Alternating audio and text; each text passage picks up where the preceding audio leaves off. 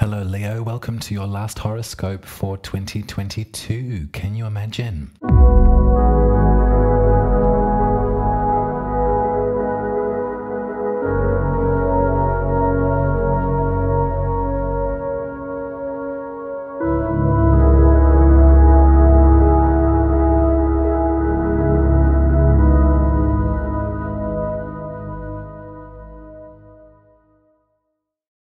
Hello Leo, welcome back. As I said, yes, it is the last lunation that we get to look forward to for this year. And what a year it has been. I'm very proud of you, Leo, for all that you've achieved and all that you have come up against and all that you have learned this year. It's been remarkable, and there's going to be a lot more to come. So I think at this lunation, this last moment to have an experience with the moon and to do your spells and to ask for something that you hope to see materialize in your life. This is a nice solo enterprise. I can see it playing out quite beautifully, Leo, and a nice moment of rest and restoration before the next round of work. Capricorn for you rules your sixth house. So on Friday the 23rd of December, which is when this is taking place, I wish for you to come into greater alignment with your body. The sixth house is where we enact ritual and where we think about our health and our responsibilities to the rhythm of the day. We think about the repetition of certain rituals that we need to enact in order to be of optimum health. We think about the animal kingdom and our relationship and interaction with those other ecosystems that exist all around us. We kind of find a moment to ourselves and we recognize how small we are in a greater moving whole. And then we recognize how integral we are to the operation of that system. Your health is really important, Leo. I'm sure that you're hyper aware of that. And it's perfect that Capricorn rules this part of your life because there is a stridency to that, isn't there? I imagine that there's weights that you can lift, or there's a routine that you have in action that takes care of your physical vessel so that you can be of optimum performance. I'm using a lot of work-related language, but that's what Capricorn enjoys: stridency, responsibility, practicality. All of these things are the embodiment of the Capricorn energy. So at this lunation, right before we go into the festive season, right before we commune with folks that we love, right before we potentially might feel some awkwardness in some of these configurations, I know that not everyone feels a sense of jubilation around this time. For some of us, it can bring up a lamentation in some ways, or there can just be a resistance maybe to the structured festivities. You know, we're sort of told at this time of the year to spend money on our love, our gestures of love. And it's lovely to receive gifts. It's lovely to receive well wishes and connector points from those that care about you. I also have full respect for you if this is a tricky time. And so maybe if we look at this lunation as an extra help, extra access to a rhythm.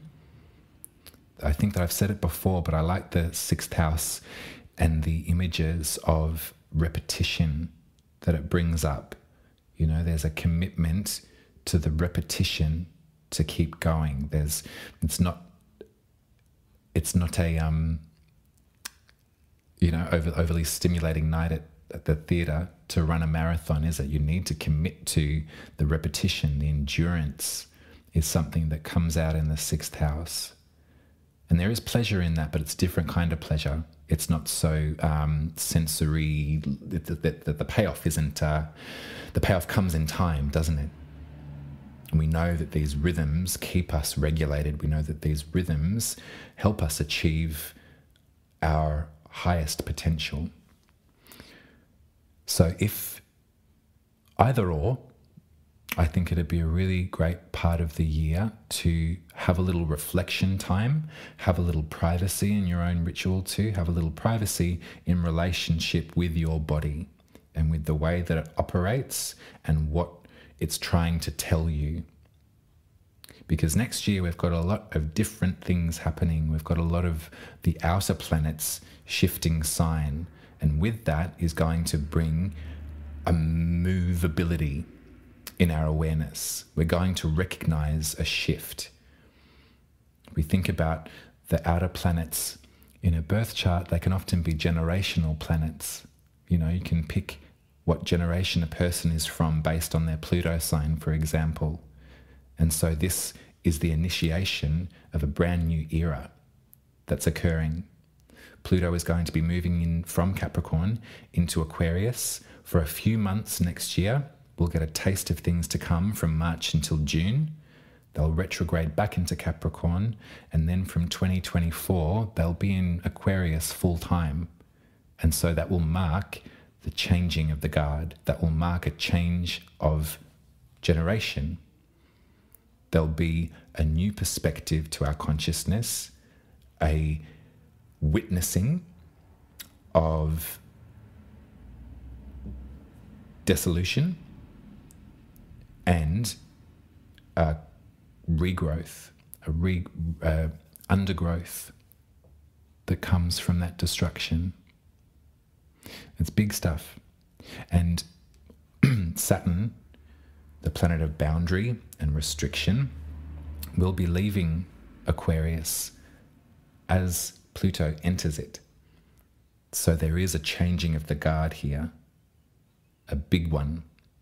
And if we think about your personal birth chart, this is your 7th house. Aquarius is your 7th house of relationship.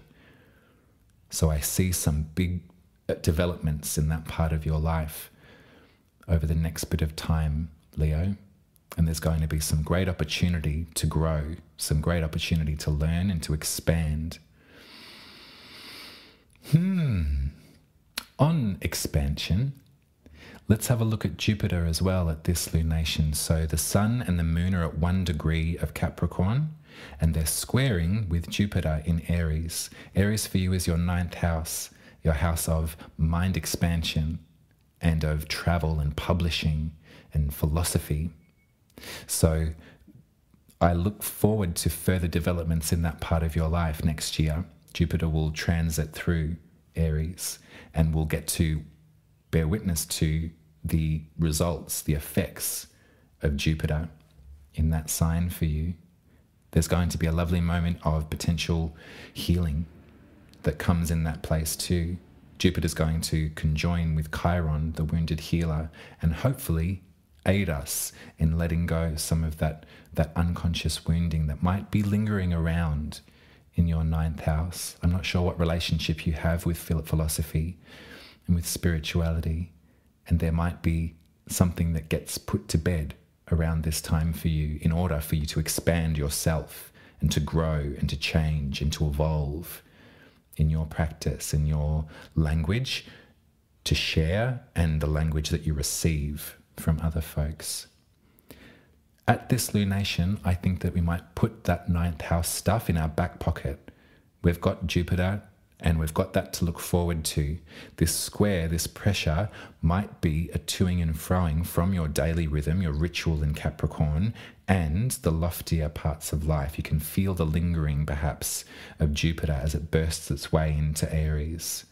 The tarot cards that we can talk about are 1 degree of Capricorn is the 2 of Pentacles.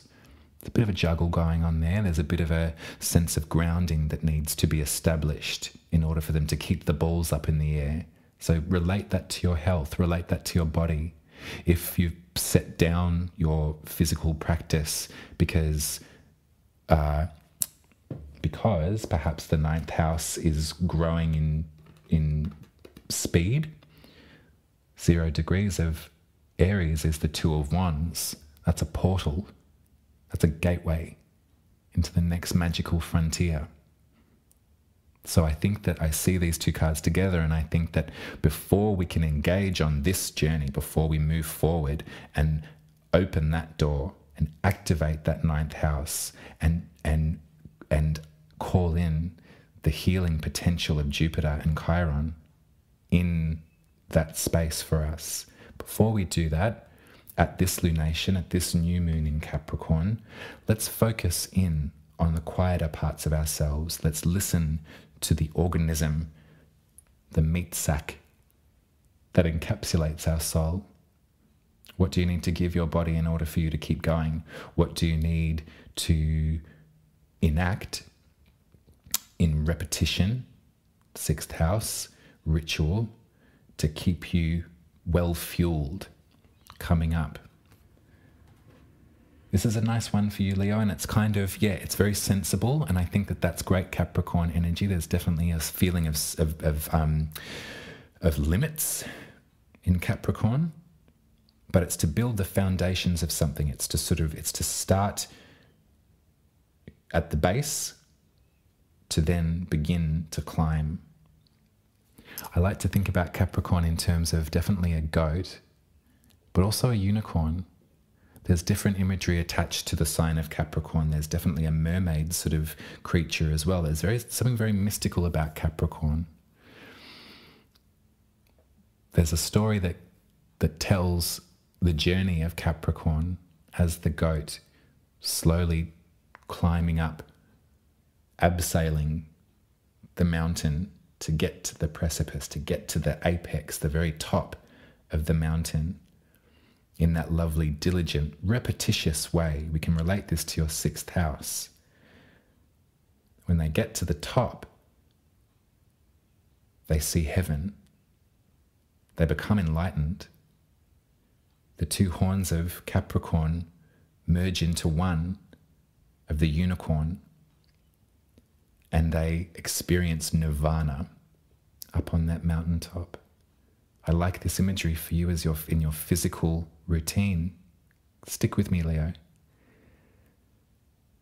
They become enlightened. Lost am I in light supernal, they say. And on that light, I turn my back, which is to say, the unicorn hears down at the base of the mountain all of the other voices of all of us, waiting, looking, longing for enlightenment. You know what Capricorn does? As the unicorn, they step away from the light. They step away from nirvana, and they begin the slow abseil down to the base to collect everybody else and to show them what they've found. I like that imagery for Capricorn, and I hope that you can hold that with you as you consider the sign itself, and in your relationship, in your ritual, in your communications with Capricorns. That's a nice sentiment that can be sewn in with the responsibility, the practicality, the discipline, the stubbornness, you know. There is a seeking quality to Capricorn. And if you can embody that in your sixth house, embody that in your ritual of exercise, of your diet, your whatever it is that you do to make yourself feel strong and able, I think that there's a lot of that imagery that you can identify and you can relate to your sixth house. A lot of that beautiful Capricorn story. This is what we should focus on at this new moon. There'll be so much time to experience Jupiter and all of its possibility in your ninth house of publishing and philosophy. There's a brightness to the ninth house, and it's quite public. So I dare say that some nice things are going to happen for you, Leo. Let's set the foundation. Let's lay the foundation first, right before the holidays, in the vessel, in the body itself. Let's find our balance, those Two of Pentacles before we enter through the portal of the Two of Wands. That's your reading, love. I hope you enjoyed it. Thank you very much for being here with me. Thank you for liking and subscribing to my work, and thank you for the growth that I've experienced this last year. I am so incredibly grateful to all of you that tune in and listen and that have engaged with my work and bought yourself readings.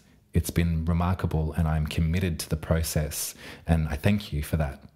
I would like you to contribute if you can. Have a think about what other forms of learning or readings you'd like to see from me. I think that there's a wellspring of information that I have, and as we journey further into the age of Aquarius, as I activate my 11th house at this lunation, I want to think about how I can be of best service to everyone. So if you've got suggestions as to how I might expand on this work, I'd love to hear them from you. Do send me a message. Sign up to my newsletter. And also, if you'd like to read my newsletters in retrospect, head to the Glory Box section of my website. There's some writings and video work in there too. Much love to you, Leo. I adore you. And I'll be speaking to you next year. Take care. Bye.